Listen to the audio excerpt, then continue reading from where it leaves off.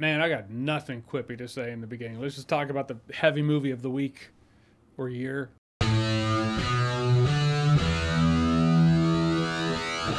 So Sound of Freedom is a movie, little setup here. I'd never even heard about this movie until a couple days ago. I saw it in the comment section. People were like, why don't you review Sound of Freedom? I was like, what's that? What is that? Turns out it's not what it sounds like.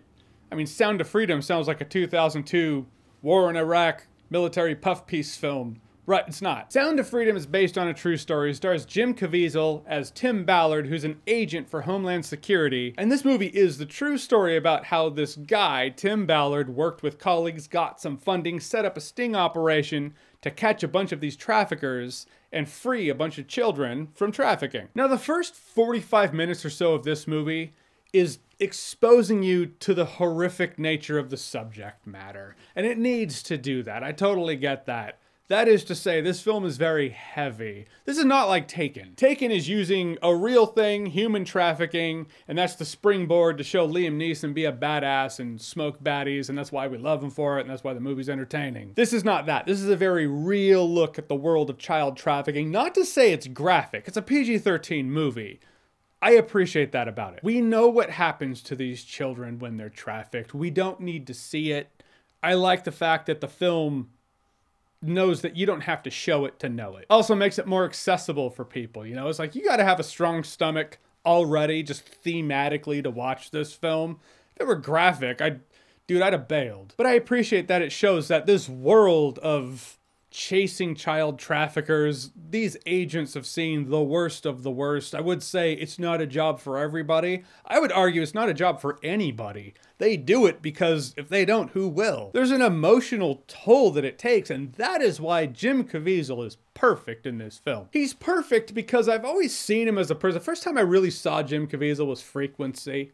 He just has a kind face. Yes, I know he has played villains before, but to me, I don't know, maybe I still see him as Jesus, but he has a kind face. However, he has really pained eyes. His eyes just have this look about him, like he's dealing with a lot of pain, but trying to hide it. Perfect for the character. He always looks like he is one sentence away from just breaking down and crying, but he still has that switch flipped.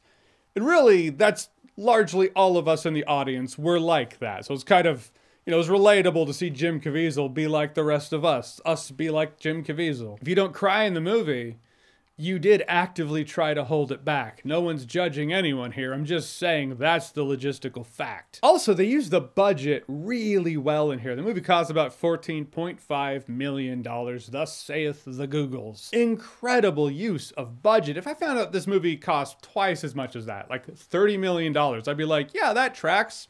Also, they made the most of their budget. That's actually really impressive. It costs less than half of that at $14.5 million. I have seen movies with $60 million budgets look far cheaper than this movie ever did. If you dare to look into the facts of the true story of this, you do see where they trimmed the budget. I guess the main operation, Operation Triple, I want to call it Triple Tap. I don't think that's it. Triple Take. Right, so Operation Triple Take was much larger. They actually saved a lot more people, but for the sake of the film, they were like, let's concentrate on the children that they saved. Those kind of corners cut, you see where they were like, if we had a larger budget, maybe we could show the whole thing, but we can't show how large scale that operation was. You don't know that. You don't know until you start the Googling afterwards, but the fact that this movie makes you look into it more, makes you start Googling, that's a good thing. I feel like this is going to be a concern for some people, so I guess the studio, don't know much about it, but I heard it's a faith-based studio. Also, it's called The Sound of Freedom. Point is, in this politically charged world, I'm sure some people look at this and be like, right wing, whatever, no thanks. But I felt it did a really good job at keeping that out of it. It's not about that. It's not about the right versus the left. It's about saving children. Like, there are lines in the movie where Jim Caviezel says, God's children are not for sale. First of all, pretty badass phrase, but it's in context. It's the character. It's what he would say. It's what the guy would say. So it makes sense in the context of the film and the character at hand. But this is based off of a true story. So yeah, there was a clear moment where I was like, I do not think it happened this way. Gonna look into it. Exactly. It's like the movie wraps up, and it felt a little quick on the wrap up, but I was like, all right, you know, it's fine.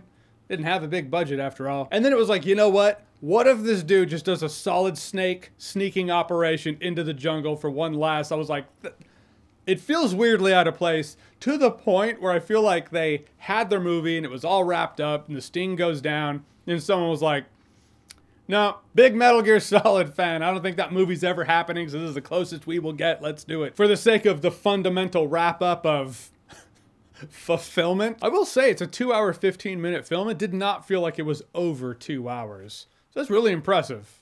These days, I really feel the runtime. I'm getting old and grumpy when it comes to runtimes, no doubt. I'm completely aware of it, just so you know. So it's actually more impressive I didn't notice it here. I would be remiss if I went without talking about the musical score. I thought the musical score was exceptional. It was heartfelt, beautiful, emotional, all uncalled for. On the other hand, broody, dark, intense, atmospheric, somber, downright creepy in other scenes. But in the end, in a weekend of packed movies, I wasn't planning on doing this one, but glad I did. It's an informative film that's a solid thriller in its own right. That's all I ask. If a film exists to be informative, I only ask that it also be entertaining in the genre that it is in. I felt this film did that. Again, heavy subject matter, so if this is a one-time viewing, totally get it, but I do believe it is worth that one viewing. It emotionally sticks with you, and I'm glad I watched it. No alcohol required. All right, so Sound of Freedom. Have you seen it? What did you think about it? Whatever you thought, comment below, let me know. And as always, if you like what you've seen here and you want to see more, click right here to see more.